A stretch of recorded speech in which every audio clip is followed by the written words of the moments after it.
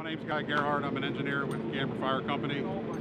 This afternoon, Baltimore County units were alerted to Deer Park Road east of the county line for an overturned fuel truck. When they arrived, they found it to be in Carroll County, a home heating fuel truck, and Carroll County units along with hazmat teams from Carroll and Baltimore County were started as well. One patient was transported to Carroll Hospital Center. Engine crews out of Gamber and Baltimore County secured the leak with personnel from both hazmat teams. Minimal leak, and at this time, Maryland Department of the Environment and Rocky Towing and a private contractor are pumping the fuel off and preparing to right the truck.